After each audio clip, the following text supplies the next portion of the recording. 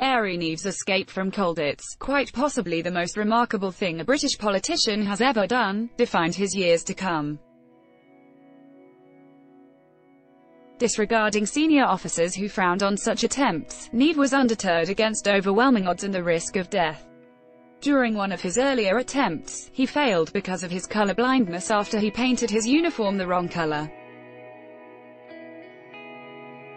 Nevertheless, he eventually made it out, driven as he was by a sense of duty to his country. In war as in politics, Neave's attitude was always to get on with it. On the 40th anniversary of his assassination, Parliament can learn much from this quintessential establishment figure who threw open the doors of